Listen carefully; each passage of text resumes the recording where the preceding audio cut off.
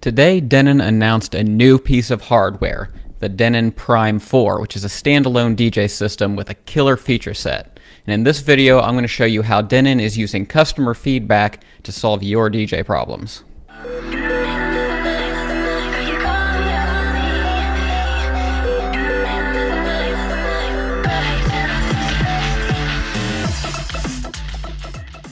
Denon's new beast is a 4-deck standalone DJ system, that is, no laptop required, which is so loaded full of features that it nearly makes my head spin. First, let's just start with the basics. It features a massive adjustable 10-inch HD display which supports multi-touch gestures, rugged metal construction including the 6-inch jog wheels, 4 assignable inputs for connecting media players or turntables, 2 dedicated XLR mic inputs with individual control, 8 performance trigger pads per side, and a suite of effects taken straight from Denon's flagship mixer, the X1800 Prime. Now all of that's a great starting point, but that's only the beginning. Denon's giving us so much more to talk about with this new unit, so let's start out by talking about media sources.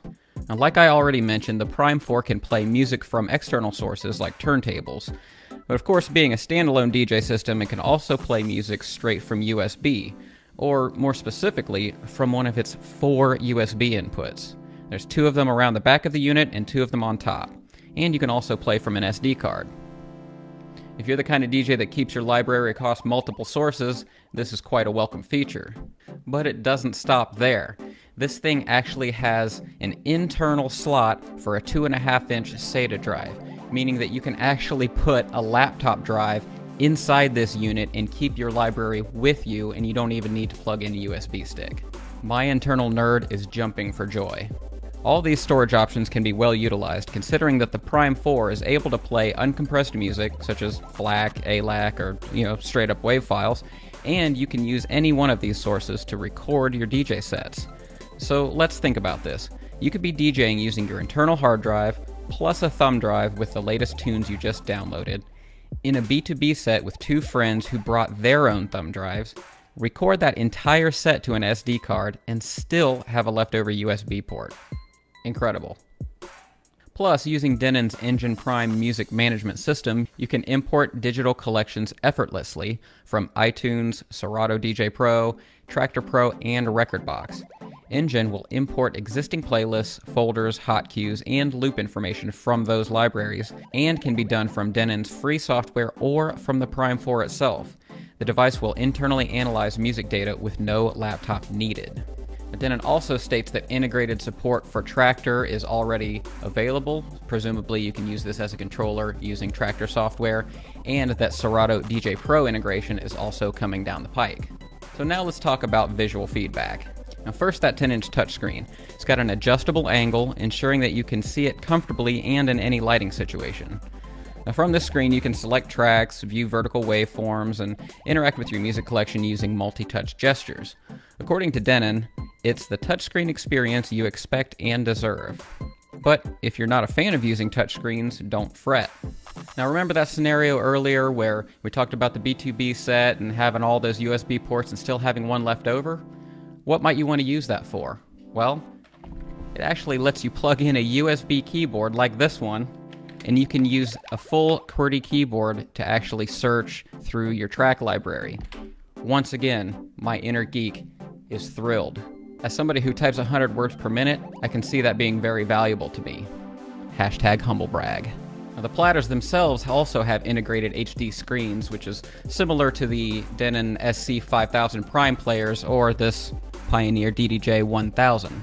Now that central screen can give you performance information or can be used to display, say, a DJ logo or the album artwork for the track you're playing.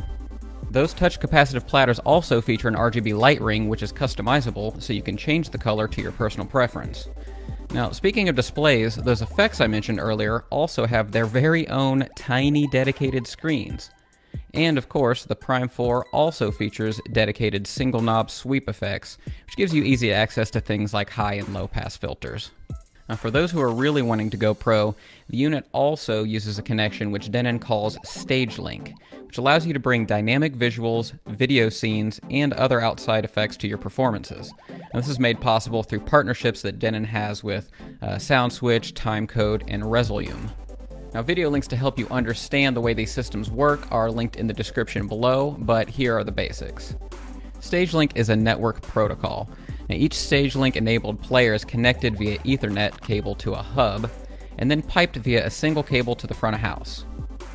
Those connected devices will immediately show up in the interface for those running the visuals, say a VJ, which will then give them loads of information such as what the DJ is playing, the album artwork, tempo information, and more.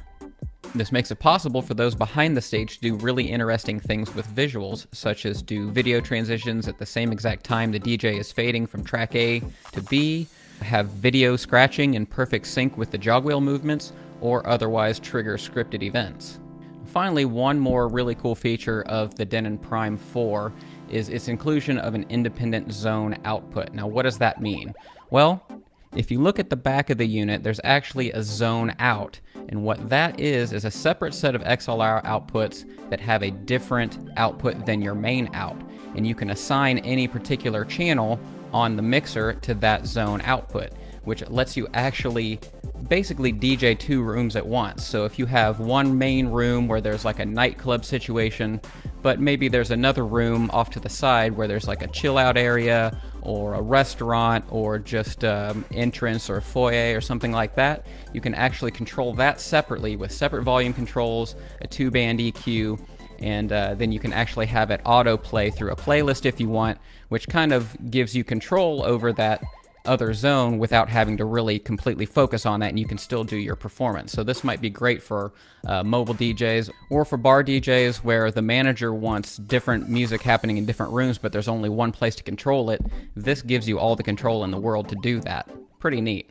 So as you can see, the Prime 4 packs quite a punch. Now, if you think that this might be the DJ system for you, I recommend that you place an order through our friends at thedjhookup.com. Now, the DJ Hookup offers great incentives for DJs, including free shipping, a best price guarantee where they'll match any authorized dealer's price and beat it by 10%, a 90-day return policy, the option of an extended warranty beyond the one offered by the manufacturer, and 0 down, 0% financing for those who qualify. Not only that, but they also hold the honor of being the highest customer-rated DJ equipment dealer online for the 3rd year in a row. So what are my final thoughts on this announcement? Well, color me impressed. I mean, this is quite an impressive piece of hardware from Denon and really shows their dedication to taking their big share of the DJ market like they're trying to do. This thing offers a little bit of something for everybody. It's a 4-channel mixer, standalone, which is great, plus you can connect turntables and everything to it. So it's basically everything that you need right there in the box.